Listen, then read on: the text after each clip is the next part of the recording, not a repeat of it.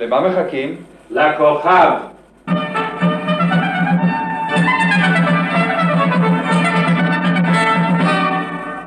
שלום. שלום. קוראים לי עודד. ואני מלא עידוד ותקווה וחלומות לעתיד. העיקר ששחקן חושב על העתיד, התפקיד הבא. נו, רוצים שעכשיו אשחק את המלט, או רומאו. אני יכול, רבותיי, אני יכול, עובדה. במאה שעברה, בשנת 1900, בגיל 27 שיחקתי ילד בן 9, ביקר, בבקשה.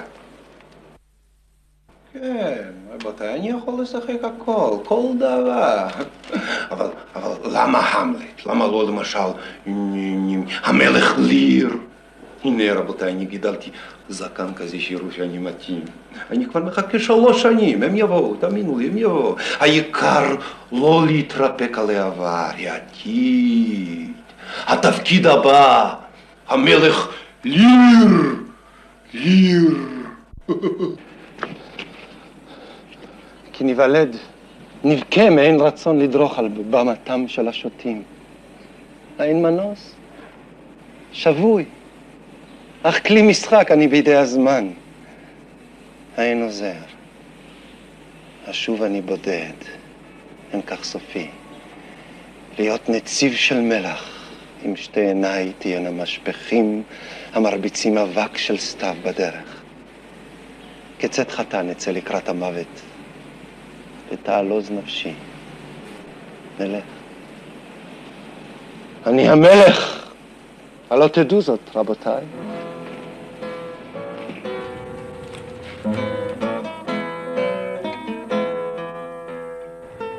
איך אני עובד על תפקיד?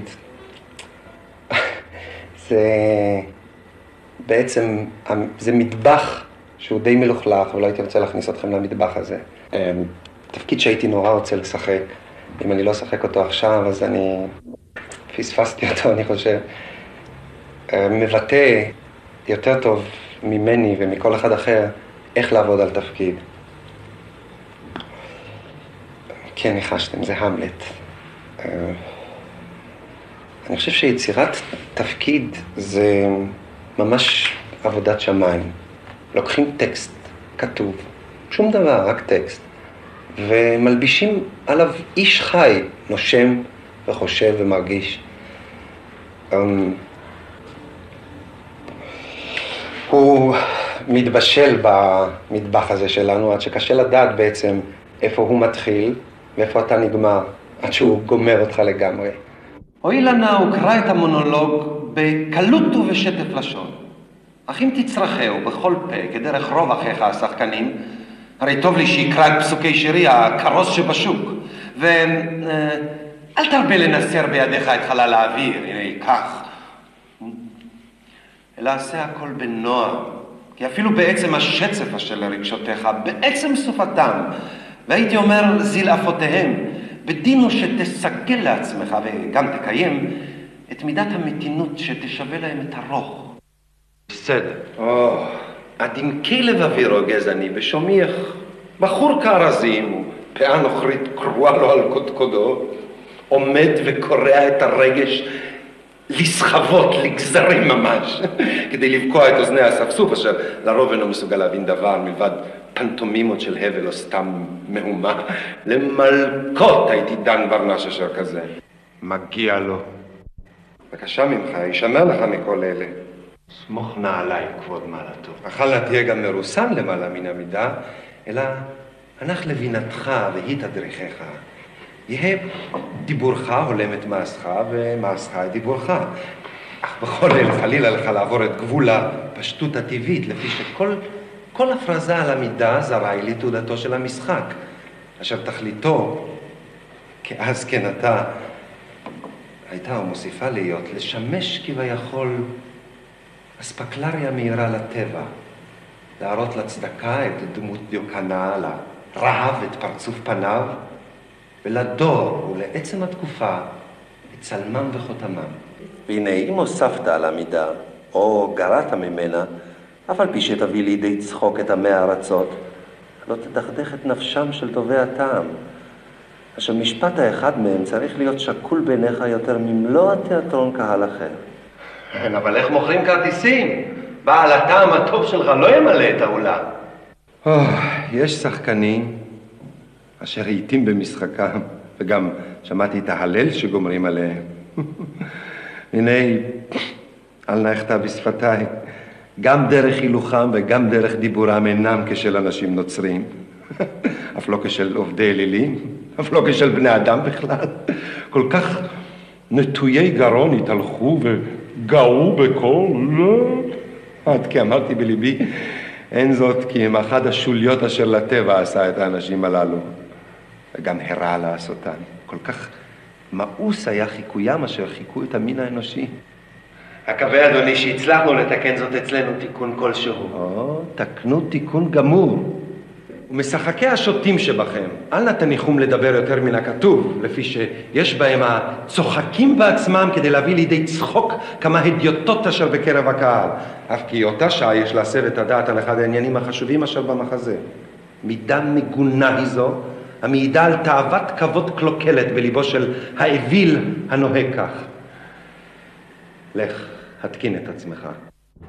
אם במקרה קוראים לתוכנית הזאת במזל כוכב, אפשר לומר שגם כן במקרה, בתחילת דרכי בתיאטרון המקצועי, היה לי מזל. זה היה בתיאטרון הקאמרי, במחזה מלאך האבן, עם בתיה לנצט, יוסי עדין, אורנה פורט, אורי לוי. אבל אמרנו שלא מדברים על העבר בנוסטלגיה. קשה לי לא לדבר בנוסטלגיה על זה. אהבתי נורא את התפקיד הזה. עשיתי כנראה הרבה שגיאות בתפקיד, אבל הלוואי והייתי יכול לחזור על שגיאות מהסוג הזה, מפני שזה היה אמיתי בצורה שקשה לי היום להשיג.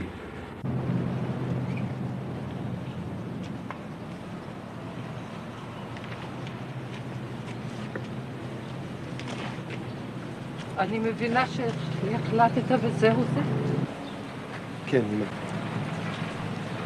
אני אגיד לך, זה קצת מצחיק שלך מוכן אפילו יום-יומיים להישאר. בייחוד שרק עכשיו אחיך בן מת, וכולם...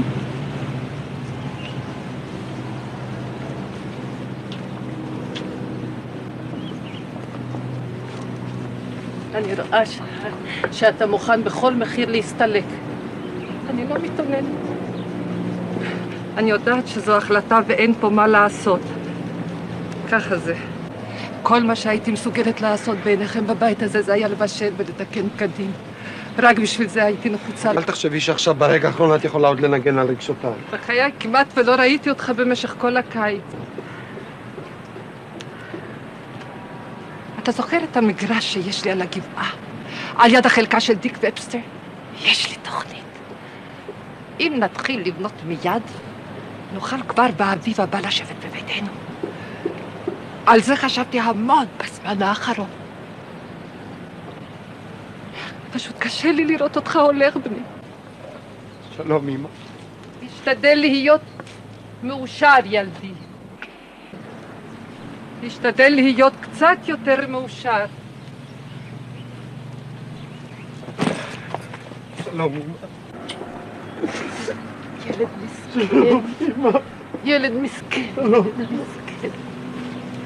אנחנו מוכרחים לנסות לאהוב אחד את השני.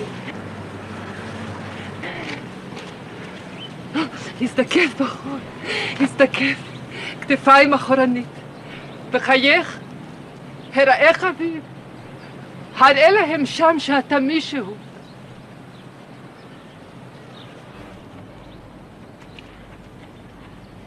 תשתדל להיות מאושר. תשתדל להיות קצת יותר מאושר.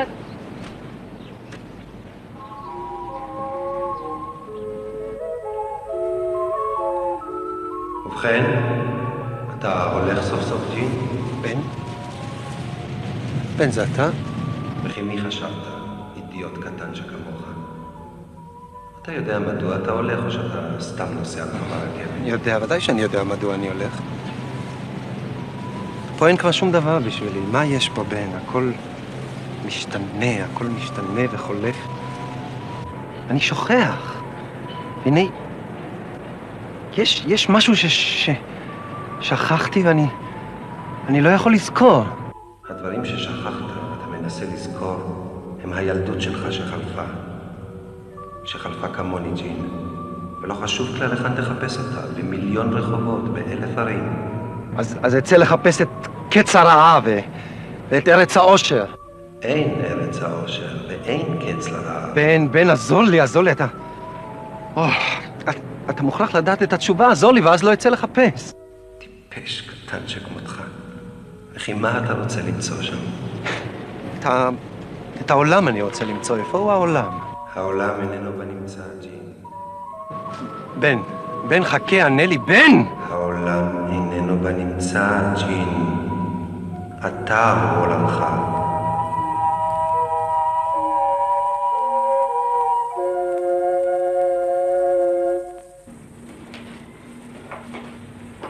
יש לי כאן כמה מזכרות מאבי, שהיה שחקן מחלוצי התיאטרון העברי בארץ. הוא נהרג כשהייתי ילד בן 10,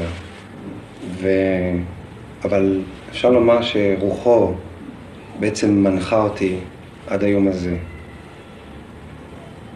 אחד המקרים שאני לא אשכח זה כשהייתי בלהקה צבאית, התחלתי בלהקת הנחל, ומיד לאחר תקופה קצרה מאוד אמרו לי שאני לא מתאים ולא יכול להיות שחקן בלהקה. והייתי בשוק היום. ישבתי לי בכיכר דיזנגוף ובכיתי. החלטתי שאני הולך ללמוד פסיכולוגיה ולהבין למה בעצם רציתי להיות שחקן. הלכתי לישון, באותו לילה חלמתי חלום, שאני זוכר אותו בפרטי פרטים עד היום. בחלום שלי הופיע אבי, שאגב תמיד היה מופיע לי בחלומות עד היום, ונמצאתי באיזה מוזיאון ערפילי כזה ארוך, והיו תלויים שם כל מיני מוצגים, ואבי לקח אותי ביד והראה לי את המוצגים במוזיאון. אני זוכר, בצד אחד ראיתי את מזוודת האיפור שלו, כשהייתי רוצה לחשוב על תיאטרון, תמיד הייתי לוקח את המזוודה הזאת, פותח אותה, ומריח את ריח הדבק, שבשבילי היה ריח התיאטרון. במוצג אחר ראיתי את אחי ואותי משחקים לפני השכונה, מה שהיינו נוהגים לעשות. זה היה חי לנגד עיניי. במוצג אחד ראיתי תמונה של שייקספיר בלי בירורים. ובקצה המסדרון, בקצה הייתה איזו מסגרת ריקה. ואבי הוביל אותי למסגרת ואומר, נו, תמלא אותה. התעוררתי והחלטתי למלא אותה בתיאטרון.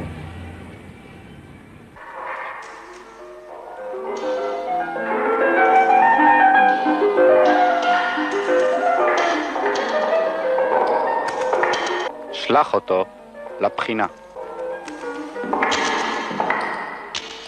בחינות בתיאטרון וקולנוע תמיד הפחידו אותי. בשבילי זה כמו חלום בלהות, דומה לקטע הזה, שלקוח מתוך סרט ניסיוני בשם חלומות, בבימוי דוקטור ורדי.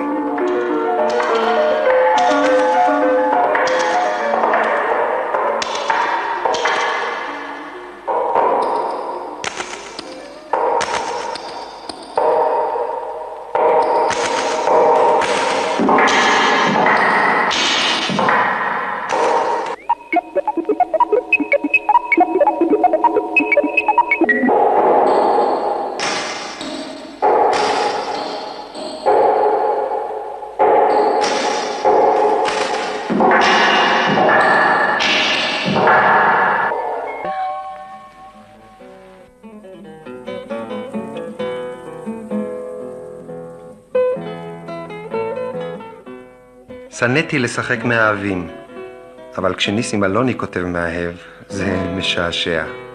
המהפכה והתרנגולת. לא רוצה אותי. אני רוצה. אז קח אותי. אני אקח אותך. אותך, אני אקח אותך. לאן תיקח אותי? לאן? לאן שאת תגידי, אמילי, לאן שאת תגידי? ללונדון, לאמריקה. ללונדון, לאמריקה. תשבע לי חמישי שלי, תשבע לי כאן עכשיו. אני נשבע לך, אמילין שלי, אני נשבע לך כאן עכשיו. שמה, שמה? שאני אקח אותך ללונדון, לאמריקה. תשאיר את זה, תשאיר. אני אשאיר את זה, מה פתאום שאני אשאיר את זה, אמילי?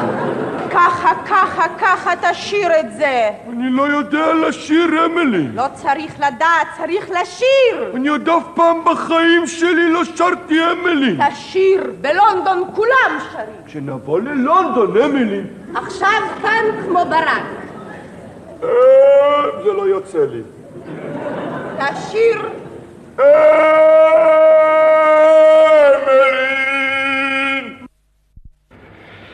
החלק המלהיב ביותר בעבודה על תפקיד זה תקופת החזרות. החלק המדכא ביותר זה ההצגה האחרונה.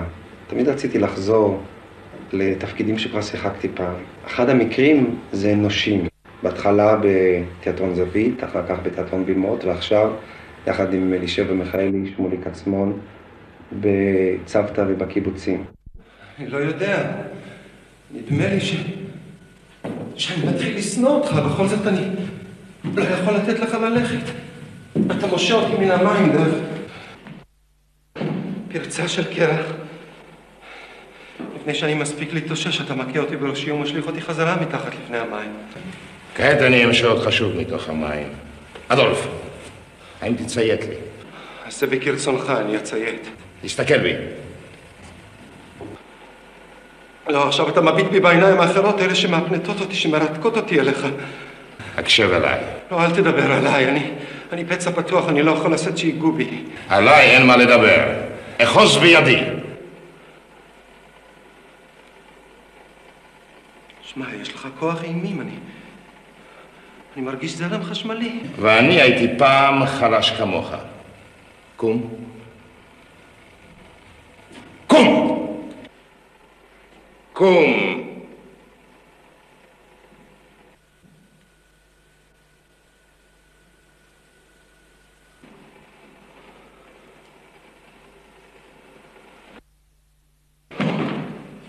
אני כמו ילד פיסח, הראש שלי סחרחר. זוז! זוז! אני לא יכול! זוז או שאני אכה אותך. מה אמרת? אמרתי זוז או שאני אכה אותך. אתה?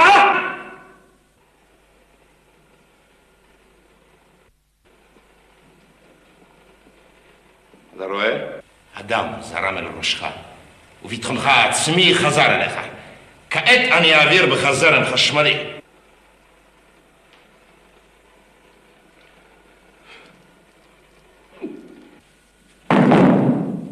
איפה אשתך? איפה היא? כן. היא באספה. אתה בטוח? לגמרי. איזו מין אספה? הוועדה לעזרת יתומים. נפרדתם כידידים? לא, לא כידידים. כלומר כאויבים. אמרת משהו שהכעיס אותה, מה אמרת? אני לא יודע, אלה היו רק שתי מילים, אבל הן היו איומות, אני מתחרט עליהן. אל תתחרט, מה אמרת? נועפת עלובה. מה עוד? לא, זה הכל. לא, אמרת עוד משהו, אבל שכחת זאת, אולי מפני שאינך מעז לזכור. אתה הרבאת זאת בתוך מגירת סתר. עכשיו אתה חייב לפתוח אותה. מה אמרת לה?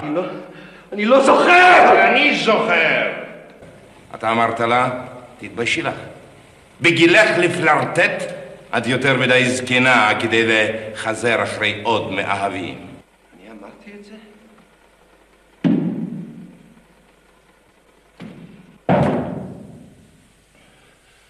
אני אמרתי את זה,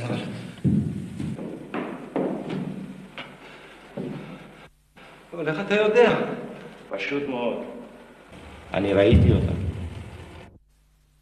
עכשיו, תראו, אני מבקש מכולכם להתרכז, לשבת לגמרי משוחררים. משוחררים. אנשים חושבים שמשוחררים זה לבחור. בנושים השתמשתי לראשונה בשיטה של היפנוזה עצמית, כעזר לעבודה על תפקיד. אני מנסה לבדוק ולפתח את הגישה הזאת כשיטת עזר לעבודת השחקן. וזאת אני עושה כמורה למשחק בחוג לאמנות התיאטרון באוניברסיטת תל אביב. לראות את השערות שלכם מבפנים, מתוך הראש, בעיניים עצומות כמובן, להסתכל למעלה בדמיון, חזק חזק, ולהתרכז רק על זה. עכשיו, להיות משוחררים ותראו דבר נורא מעניין. אני סופר 3. בבת אחת, העיניים נצמות כל כך חזק, אתם לא יכולים לפתוח את העיניים, אתם לא יכולות לפתוח את העיניים בשום אופן. 1, 2, להסתכל בדמיון למעלה, אי אפשר לפתוח את העיניים בשום אופן, בשום אופן. בשום אופן, כמה שיותר תנסו אתם לא תוכלו. 3, אתם יכולים לנסות, אי אפשר, אי אפשר בשום אופן, אי אפשר בשום אופן, בשום אופן, בשום אופן, בשום אופן, אי אפשר, אי אפשר, אי אפשר. אי אפשר בשום אופן, תמשיכו להסתכל בדמיון למעלה ואי אפשר בשום אופן לפתוח את העיניים, כמה שיותר תנסו לא תוכלו, בשום אופן. בשום אופן, עכשיו תקשיבי טוב, את לא יכולה בשום אופן ורק תוכלי כשאני אגיד לך. תקשיבי טוב, אני סופר 5, את נכנסת למצב עמוק מאוד של שינה, עמוק מאוד. 1, יותר עמוק, משוחררת לגמרי, מצב עמוק מאוד של שינה, הכי עמוק שאפשר, הכי עמוק שאת מסוגלת להגיע. 2, יותר עמוק, יותר עמוק, יותר עמוק. זהו, משוחררת. 3, שינה עמוקה ונעימה. עמוקה ונעימה, שוחררת לגמרי. עמוקה ונעימה, עד שאני אגיד לך לקום. 4, 5. זהו. עכשיו תקשיבי טוב. תקשיבי טוב, אני עושה את זה במהירות עצומה ואני יודע שאת מסוגלת להגיע לזה. אני סופר 5. את תהיי במצב הכי עמוק שאפשר להיות, תוכלי אחרי זה לפקוח את העיניים ולהישאר במצב של שינה. ברגע שתפקחי את העיניים, תקשיבי טוב. ברגע שתפקחי את העיניים, את תראי פה מולך בובה. את תראי בובה, אבל תראי אותה ממש. ממש. 1, כל ספרה יותר עמוק, יותר עמוק. עכשיו, כשאני מגיע ל5, תפקוח בעיניים ותראי ממש בובה לנגד עיניים. 2, 3, אבל תתייחסי אליה ממש. כן, 4, 5. תפקוח את העיניים, הנה. הנה, הנה. תסתכלי טוב. תסתכלי טוב. זהו, תהי לגמרי משוחררת, קחי אותה. עד שלא תראי, אל תקחי, אבל את רואה עכשיו ממש. זהו. די, די, תהי לגמרי משוחררת, את רואה את הבובה, זה לא יעזור שום דבר. קחי את הבובה ביד.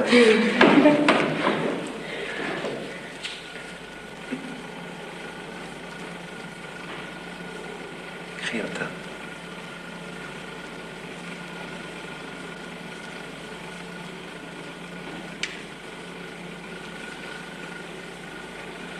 תסתכלו כולכם, אתם גם רואים אותה, חלק מכם רואה אותה.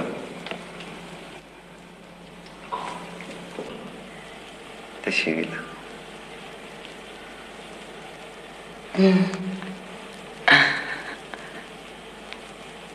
לולי, בובולה קטנה. יופי, עכשיו. בובה מותק, תשימי אותה. שימי את הבובה. עכשיו תקשיבי טוב, תעצמי את העיניים. את חוזרת להיות גליה של עכשיו, משוחררת לגמרי, שינה עמוקה ונעימה. ואת תזכרי כל פרט שקרה ותוכלי להשתמש בזה אחר כך. עכשיו אני סופרת 10, את מתעוררת, מרגישה מצוין, וזוכרת מה שהיה רק עם הבובה. יכולה להשתמש בזה אחר כך אותו דבר כמו שהשתמשת, עם כל הזיכרונות וכל התחושות שהיו לך. 1,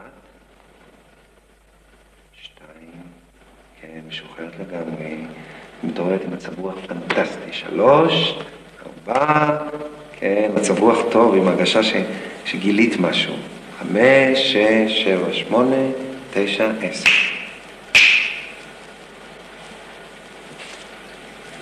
הלו. איך את מרגישה? הייתי משוחררת עכשיו לגמרי. קומי. אוי, יופי, בחיי. עכשיו תוכלי להשתמש במה שעשית. טוב, עכשיו תגידי לי. מה את זוכרת? בקשר לבובה? כן. אני זוכרת שהיה לה שיער בלונדיני, בעיניים תכלת.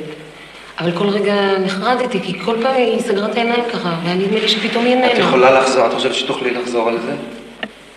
שימי? שתוכלי לנצל את המומנט הזה, שהיו לך מומנטים פנטסטיים, תוכלי לנצל את זה ברגע מסוים כשתזדקקי לזה על הבמה. לראות אותה שוב, את התחושה שהייתה לך עם ה... ואני אזכר במומנט הזה, ברגע הזה, אני בטוח שאני אוכל. תוכלי? כן. אז השגת משהו. לפני זה זכרת בכלל את הבובה הזאת? לפני מה שעשינו? לא. מה זה היה דבר חדש בשבילך? כן. יוצא מן הכלל.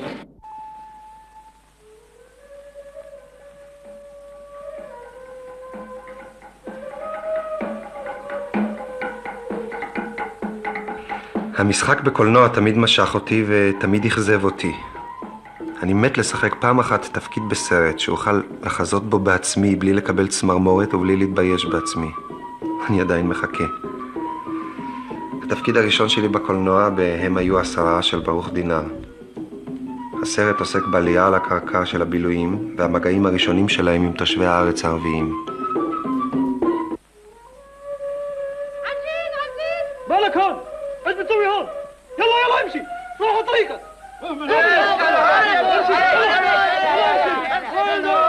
وقفوا عندكم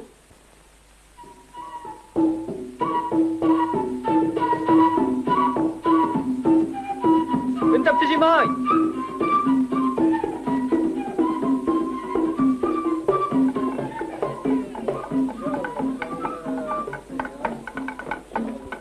اسكت أنا بسأل سؤالات.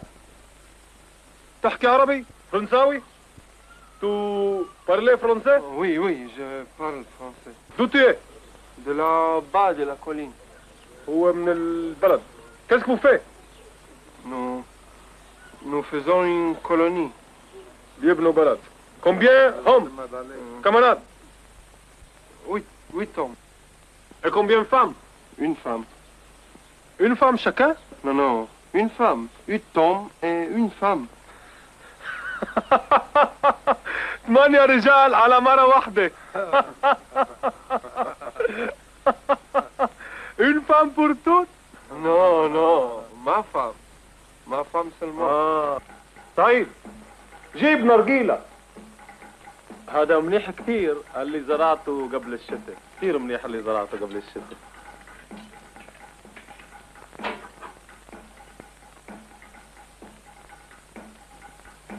Qu'est-ce que c'est que ça?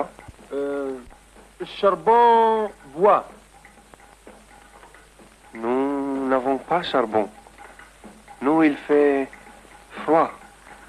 Pas de feu. تفضل.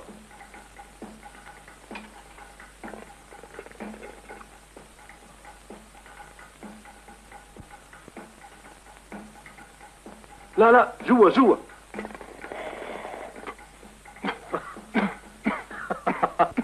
Vous voulez vendre charbon? أعوذ بالله. بيصيرش كادو. Non, pas cadeau, je vais acheter. Viens ici chez nous. Viens beaucoup. تفضل لعنا، تفضل دايما. هذا الفحم، تفضل. هي الكيس. خده معك. لا هذا بيصيرش. لا هذا بيصيرش. هذا بيصيرش. ارفع. Non. لا هذا كادو مني إلك. كادو. Merci beaucoup. Mon nom est Youssef. يوسف. وأنا شيخ مصطفى. Merci beaucoup, Cheikh Mustafa. مع السلامة.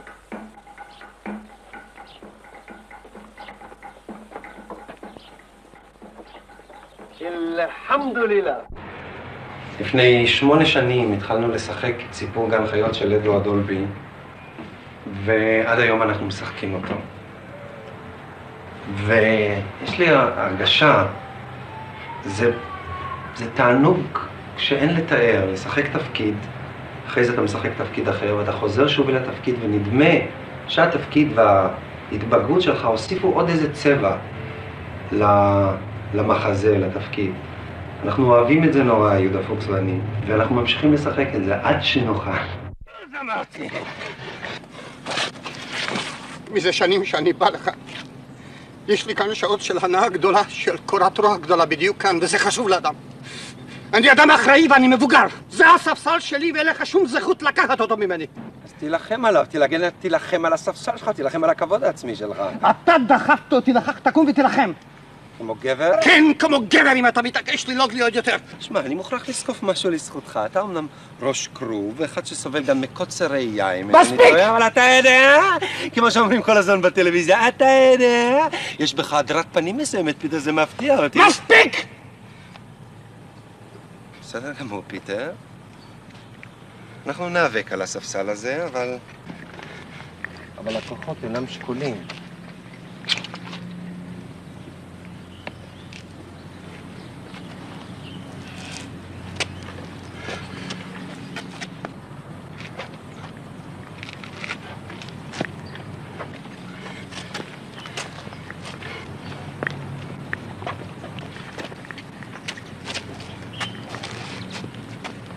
אתה באמת מטורף. אתה מטורף לחלוטין. אתה מתכונן להרוג אותי. זהו, זה תרים אותו. לא. עכשיו אתה תרים את הסכין הזה, ואז הכוחות יהיו יותר שקולים. לא, הצילו. עכשיו אתה תרים את הסכין הזה, אתה שומע? הצילו. תינופת עלובה. אתה תילחם על הספסל שלך, תילחם על הכבוד העצמי שלך, אתה תילחם נופת עלובה, תילחם על אשתך, תילחם על שתי הבנות שלך, תילחם על התוכים שלך, תילחם על החתולים שלך, תילחם על גבותך, ראש כרוב ממועחת. פו, אפילו לא היית מסוגל לתת לאשתך בן זכר. זה עניין של גנטיקה, לא של גברות, חתיכת מפלצת. אני אתן לך הזדמנות אחרונה. הסתלק מכאן ועזוב אותי.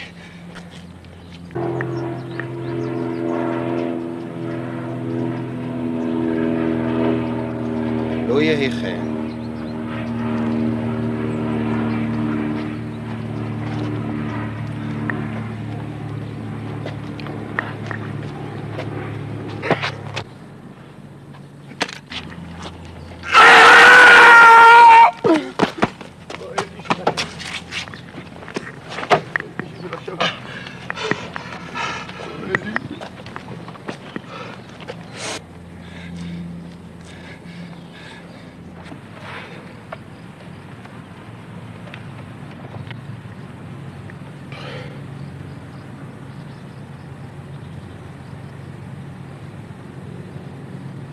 תודה לך, פיטר.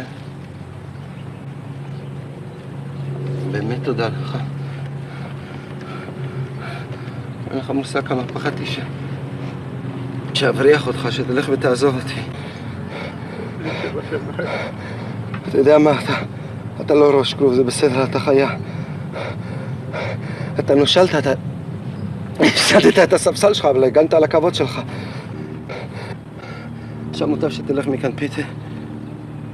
תברח מכאן מהר.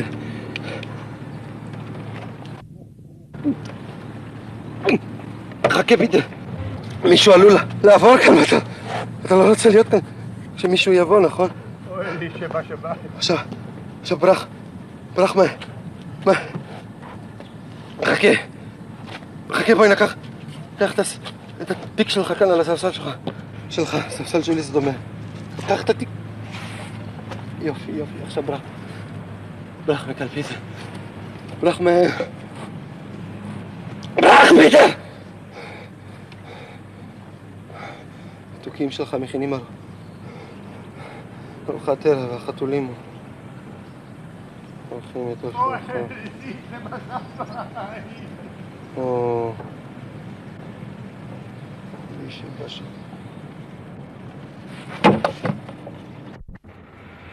המלך הנרי השני בבקט של ז'אן אנואי זה אחד התפקידים העשירים ביותר שנפלו בכוכבי, במזלי. כמה חבל שאין בארץ תיאטרון רפרטוארי, שאפשר לשמור הצגה ברפרטואר. פרט לדיבוק בהבמה, לא קרה כמעט דבר כזה.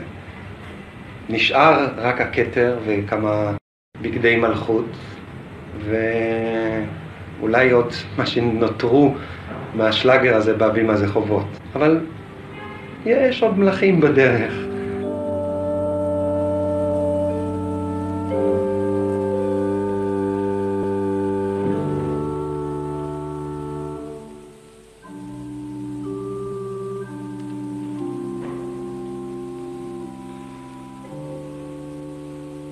ובכן, תומאס בקט, אם אתה מרוצה? אני ערום קורע ברך על קברך ונזיריך סקסונים הבוגדניים עומדים להלקות אותי. אותי עם האור העדין שלי. אני בטוח שאתה לא היית עושה זאת למעני. אני משער שעליי לשלם את חטאי כדי להשלים איתך. איזה סוף מוזר לסיפור שלנו.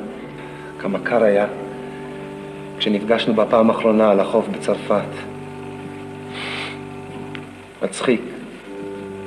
תמיד היה קר בסיפור שלנו. חוץ מאשר בהתחלה כשהיינו ידידים, היו לנו כמה ערבים יפים של אושר עם הנערות. אהבת את גוונדלין ארכיבישוף? שנאת אותי בלילה בו לקחתי אותה ממך וצעקתי, אני המלך? אולי זה הדבר שלא יכולת לסלוח לי מעולם. תסתכל עליהם, אורבים, מצפים לטרף. תומאס, אני כל כך מתבייש בכל העמדת הפנים המטופשת הזאת. טוב, בסדר, אז באתי הנה כדי לכרות שלום עם הגיבור הסקסוני שלהם, מפני שאני זקוק להם עכשיו, העיקרים הסקסונים שלך. עכשיו אקרא להם בניי, כמו שרצית. גם את זה לימדת אותי. לימדת אותי הכל. אלה היו הזמנים היפים, אתה זוכר? עם עלות השחר היינו שותים ונואפים בעיר. אפילו בזה היית יותר טוב ממני. תומאס. תומאס. תומאס.